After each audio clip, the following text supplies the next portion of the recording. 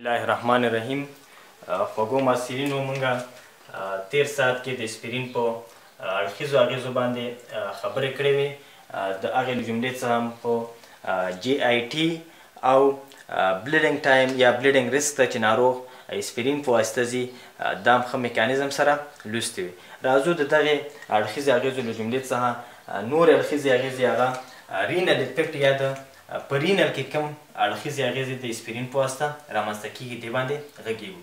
رینل افیکټ یا په ګردو باندې د اسپرین تاثیرات چې کوم دی هغه داسې دي چې دا دواوې چون موږ ویلې ټول انسایډونه پروستاګلاندینونو د نښې په اساس باندې خپل تاثیرات رامنځته کوي. نو کله چې دا دواوې د پروستاګلاندین I2 او پروستاګلاندین E2 یعنی رینل افیکټ په دې ډول رامنځته کیږي چې دا دوا پروستاګلاندین I2 پروستاګلاندین E2 نهي کړي. پروستاګلاندین I2 او پروستاګلاندین E2 د پروستاګلاندین I2 او پروستاګلاندین E2 نورمال هغه وظیفه چې بدن کې دا هغه رینل بلډ فلو په ساتلو کې رول لري. یعنی د پروستاګلاندین I2 او E2 نورماله وظیفه په بدن کې هغه دا ده چې دا د رینل بلډ فلو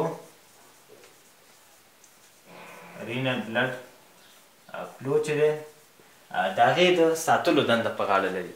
نو کله چې پروستاګلاندین I2 او پروستاګلاندین E2 د اسپرین په واسطه نهي شو یا جوړ نشولو نو په نتیجه کې دغه رینل بلډ فلو چې دی هغه کمیږي یا رینل بلډ فلو چې دی هغه متاثره کیږي. نو کله چې رینل بلډ فلو کمه شوه نو سوډیم اینډ واټر ریټینشن صورت نیسي. په بدن کې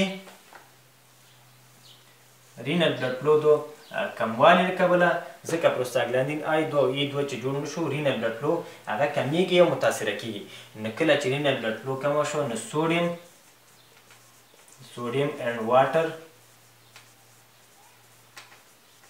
ریټینشن صورت نیسي. په بدن کې سوډیم او واټر پاتې کیږي. نو کله چې سوډیم اینډ واټر ریټینشن صورت ونیو نو په ناروغانو کې اوزیما یا ایډیما رامنځته کیږي. ایډیما رامنځته کیږي. نو د اسپرین چې دی هغه په کډنی باندې تاثیرات دا دی چې نورمال حالت کې پروستاګلاندین I2 او E2 وظیفه دا ده چې رینل بلډ فلو په ساتلو کې رول لري یا رینل بلډ فلو هغه چې دی په خپله معین اندازه کې ساتي. خو کله چې پروستاګلاندین I2 او E2 د اسپرین په واسطه نهي شو نو رینل بلډ فلو چې دی کمیږي او متاثره کیږي. نو په دې اساس بیا رینل بلډ فلو د کموالي له کبله سوډیم اینډ واټر ریټینشن صورت نیسي او سوډیم او واټر ریټینشن چې صورت ونیو په ناروغ کې اوزیما رامنځته کیږي. نو ځکه وی بل دا چې دا رینل بلډ فلو چې کله کمیږي نو په ناروغ کې اکیوټ کډنی انجری هم رامنځته کیدی شي. په ناروغ کې اکیوټ کډنی انجری دا هم رامنځته کیدی شي. یا موږ وایو چې ATN اکیوټ ټیوبولر نیکروزس هم رامنځته کیدلی شي. اکیوټ ټیوبولر نیکروزس یا اکیوټ کډنی انجری به تاسو بیا په آینده سیمسټر کې پاتالوجي کې تفصیلا ولولئ چې اکیوټ ټیوبولر نیکروزس دوه ډوله دی. یو اسکیمیک ټایپ دی او بل نیفروټوکسیک ټایپ دی. نو اسکیمیک ټایپ لپاره اکیوټ ټیوبولر نیکروزس یو اسکیمیک ټایپ دی. دوه ډوله اسکیمیک ټایپ او نیفروټوکسیک ټایپ چې لنډ وایو سره دومره چې اسکیمیک ټایپ چې دی دا د رینل بلډ فلو د کموالي له کبله رامنځته کیږي. یعنې نوم نه معلومیږي چې کله کډنی د اسکیمیا سره مخامخ شي.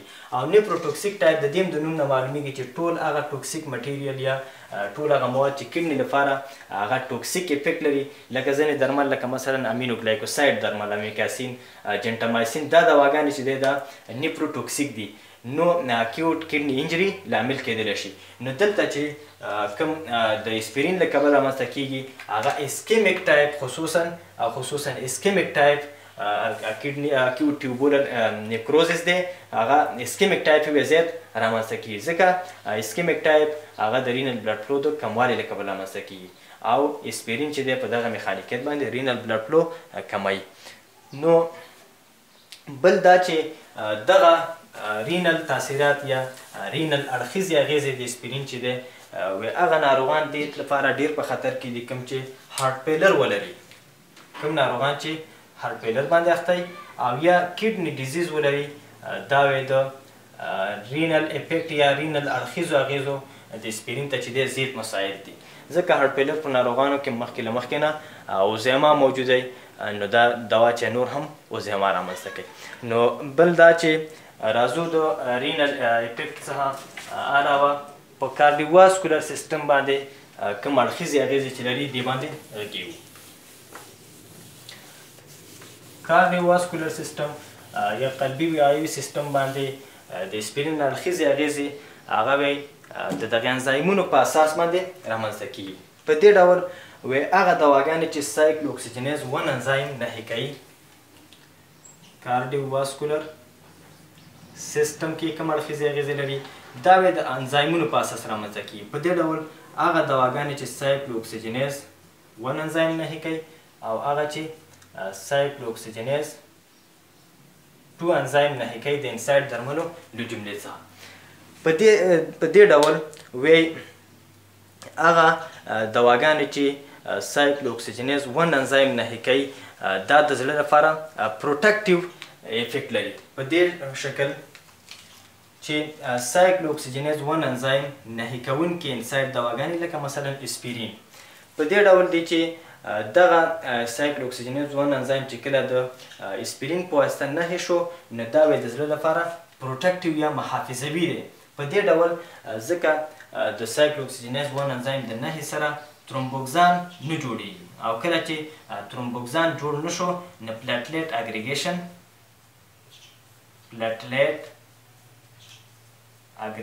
صورت نه نیسي او کله چې پلیټلیټ اګریګیشن صورت ونه نیو نو ترمبس نه جوړیږي. نو ناروغان لپاره وی ځکه دغه سایکل اکسیجنیز 1 نهي کوونکي دواګانې د قلبي ویایوي ناروغانو لپاره د انسایډ درملو جملې څخه هغه پروټیکټیو دواګانې دي.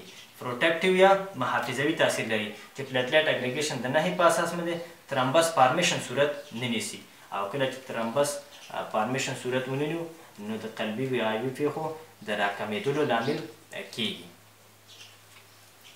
نو او دویم دا چې سایکل اکسیجنیز 2 انزایم چې نهي کوي دا د کارډیوواسکولر ایونټس لپاره یعنی سایکل اکسیجنیز 1 چې نهي کوي انهبیټ کوي دا انسایډ د قلبي ویایوي پیښو لپاره دا پروټیکټیو دي محافظتي دي یعنی د قلبي ویایوي پیښې ورسره نه رامنځته کیږي. خو هغه دواګانې چې سایکل اکسیجنیز 1 انزایم نهي کوي دا د کارډیوواسکولر ایونټس د کارډیوواسکولر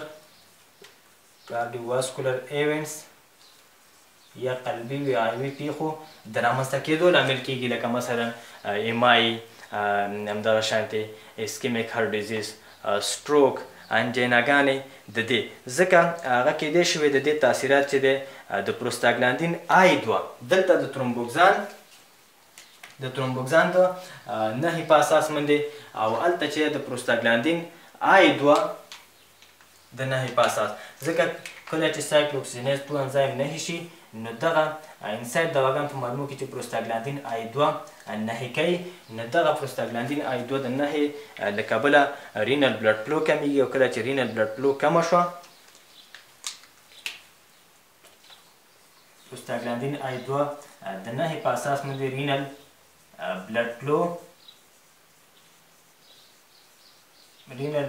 کمیږي. کله چې رینل بلډ فلو کمه شوه سوډیم اینډ واټر ریټینشن صورت نیسي او کله چې سوډیم اینډ واټر ریټینشن صورت ونیو نو په ناروغ کې اوزیما رامنځته کیږي ایډیما. کله چې په ناروغ کې ایډیما رامنځته شوه نو دغه اوزیما د ناروغانو هایپرټینشن یا دغه سوډیم اینډ واټر ریټینشن له کبله یو اوزیما رامنځته کیږي بل ناروغانو فشار ورسره لوړیږي یا هایپرټینشن ته ځي او بل دا چې هارت فیلر یا د زړه عدم کفایه چې دی دا نور هم تشدیدیږي ځکه په زړه باندې اوورلوډ چې دی هغه نور هم زیاتیږي. نو قلبي ویایوي پیښې وی هغه نو موږ باید کوشش وکړو چې ناروغانو ته هغه انساید ورکړو کوم چې په انتخابي شکل سایکلوکسیجنیز 1 انزایم نهي کوي. ځکه کله چې سایکلوکسیجنیز 1 انزایم نهي کیږي نو ترومبوکسان دوه چې دی یا خو ترومبوکسان هغې جوړېدنه هغه کمیږي او کله چې ترومبوکسان جوړېدنه کمه شوه نو پلټلیټ اګریګیشن صورت نه نیسي او کله چې پلټلیټ اګریګیشن صورت ونه نیو نو ترمبس فارمیشن صورت نه نیسي او نو ترمبس فارمیشن چې کله صورت ونه نیو په ناروغ کې د کارډیوواسکولر ایونټس ته پیښو د رامنځته کېدلو د کمېدو لامل کیږي. خو برعکس کو چېرته موږ ناروغ ته هغه انساید ورکړو چې سایکلوکسیجنیز 2 انزایم نهي کوي نو دا په دغه میخانیکیت باندې د قلبي ویایوي پیښو د رامنځته کېدو لامل کیږي. راځو بل د دغې دواګانو اړخیزې اغېزې په CNS یا مرکزي عصبي سیستم کې چې کوم اړخیزې اغېزې لري اسپرین په دې باندې خبرې کوو. CNS یا مرکزي عصبي سیستم باندې د اسپرین اړخیزې اغېزې عبارت دي له ناروغانو ته وایي کیدای شي ډیزنس پیدا شي ډیزنس همدغه شانتې غوږونو برنګس یا ټینایټس او هیډیک یا سردردي. د دې څخه علاوه نورې اړخیزې اغېزې هغه الرجیک ریاکشنونه وي. تقریبا اسپرین 15% ناروغان هغه ناروغان چې اسپرین استعمالوي 15% ناروغان وي دا کیدلی شي د دې سره الرجي یا هایپر سنسیټیویټي وښیي چې د الرجي لپاره چې بیا په ناروغانو کې نښې لکه مثلا په ناروغانو کې د برانکوسپازم رامنځته کېدنه همدغه شانتې یورټیکاریا یا لړمو رامنځته کېدنه او اناپیلکتیک شاک رامنځته کېدنه چې دا ډېر خطرناک دی. همدارنګه انجیو ایډیما رامنځته کېدنه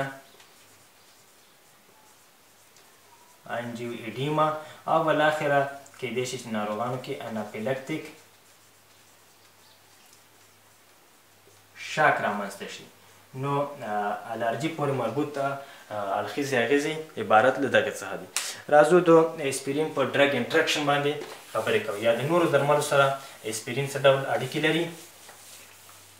اسپرین تقریبا تر 90% پورې د پلازما د پروټین سره بانډ جوړوي.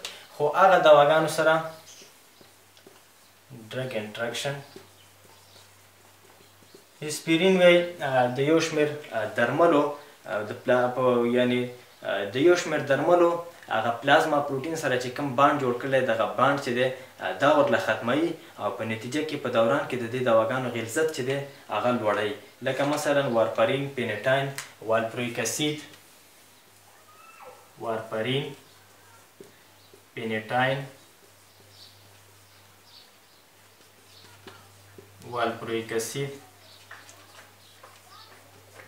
د دې دواګانو سره وی ډرګ انټراکشن په دې ډول دی چې اسپرین د دغې دواګانو چې کوم پلازما پروټین بانډ جوړ کړی دی دا دواګانې د پلازما پروټین سره چې کوم بانډ جوړ کړی اسپرین ولا دغه بانډ چې دی دا کټ کوي.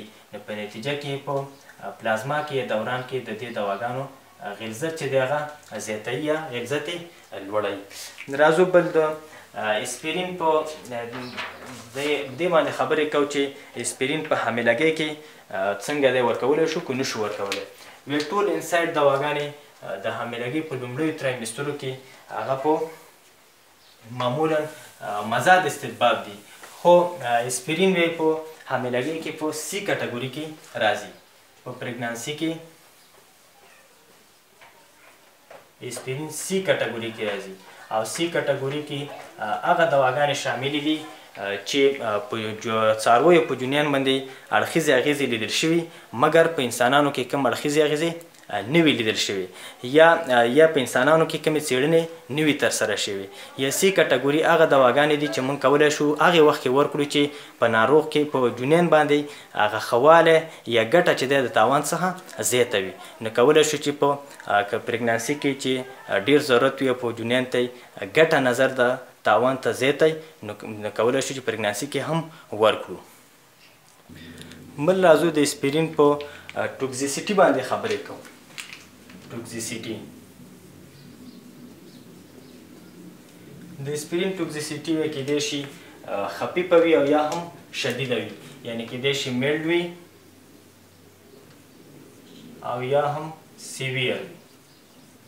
ټوکزیسیټي دې ته وایي کله چې ناروغ قصدن یا سهوا یو دوا لوړ ډوز سره یا په زیاته اندازه وخوري نو په ناروغ کې چې کوم هغه نښې نښانې د دغې دوا یا کوم اړخیزې اغېزې چې رامنځته کېږي دغې ته د درملو ټوکزیسیټي وایي چې کېدای شي ناروغ قصدن وخوري یا سهوا وخوري نو دغه د درملو د هر یو دوا لوړ ډوز سره چې ناروغ مخامخ کېږي یا په خپل سر په لوړ ډوز دوا خوري خصوصا ماشومان د درملو ټوکزیسیټي سره مخامخ کېږي ځکه په خپل سر سره چې کور کې یا کوم ځای کې دوا پیدا کوي او په خپله یې خوري نو ناروغانو کې د اسپرین ټوکزیسیټي چې د هغه په دوه ډوله ده یو ته وایي میلډ او بل ته وایي سیویر.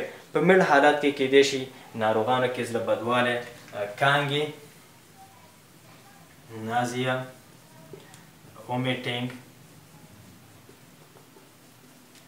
د تهویې زیاتوالی یا هایپر وینټیلیشن همدغه شانتې هیډیک یا سردردی د غوږونو بړنګس یا ټینایټس او یو شمېر نورې اړخیزې اغېزې لکه مثلا کنفیوز کېدل ډیزنس کنفیوژن منټل کنفیوژن او ډیزنس او داسې نورې اړخیزې اغېزې چې د میلډ ټوکزیسیټي په حالت کې رامنځته کېږي. بل په سیویر ټوکزیسیټي کې ناروغ وی کېدای شي کنولجن جټکې ولري یا اختلاجات ولري کنولجن ته لاړ شي. همدغه شانتې ډیلیریم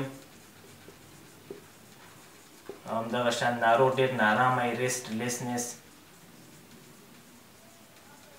همدارنګه ناروغ کې شاید هالوسینیشن رامنځته شي. هالوسینیشن چې هالوسینیشن اصلا فالس پرسپشن ته وایي یا غلط ادراک لکه مثلا چې یو شی موجود نه وي او ناروغ وایي چې موجود دی چې دا بیا تاسو عقلي عصبي کې وایي هالوسینیشن ډېر ډولونه لري لکه مثلا اډیوټري هالوسینیشن یا اورېدلو والا هالوسینیشن چې ناروغ لکه مثلا یو ځای کې ناست دی او دغه ناروغ وایي چې زه یو ښه اواز اورم خو په حقیقت کې دغه اواز نه وي. یا ولفکټري هالوسینیشن یا بوی والا هالوسینیشن دې ته ویل کېږي چې ناروغ یو ساحه کې چې څوک ناست دی او ناروغ په هالوسینیشن باندې یو شخص په هالوسینیشن باندې اخته نو دا د سپیکر کوي چې زه یو ښه بوی احساس کوم په حقیقت کې دغه بوی موجود نه وي.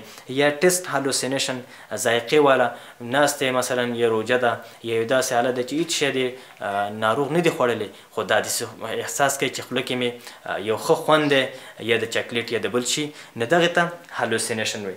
د دې څه علاوه ناروغانو کې ریسپایریټري او میټابالیک اسیډوزس هم رامنځته کېدلی شي. ریسپایریټري اینډ میټابالیک اسیډوزس دا هم رامنځته کېدلی شي. همدارنګه مړینه او بالاخره وایي ډیت یا مړینه رامنځته کېږي چې مړینه وي د تنفسي عدم کفایي له کبله رامنځته کېږي. ډیت یا مړینه رامنځته شي چې دغه مړینه وي د ریسپایریټري فیلر له کبله په ناروغانو کې رامنځته کېږي. باید په یاد ولرو چې ماشومان د اسپرین د ټوکزیسیټي سره یا ماشومان چې د اسپرین ټوکزیسیټي ته زیات مساعد دي چې تقریبا 10 ګرامه وي که چېرته ناروغ د ماشوم د اسپرین 10 ګرامو سره مخامخ شي نو دا به په ماشوم کې د مړینې یا ډیت لامل کېږي. نو د اسپرین ټوکزیسیټي کې نور مختلف اعراض علایم دي لکه مثلا په سیویر ټوکزیسیټي کې کېدای شي ناروغ کوما ته هم لاړ شي خو مړینه چې پکې رامنځته کېږي هغه د تنفسي عدم کفایي یا ریسپایریټري فیلر له کبله رامنځته کېږي.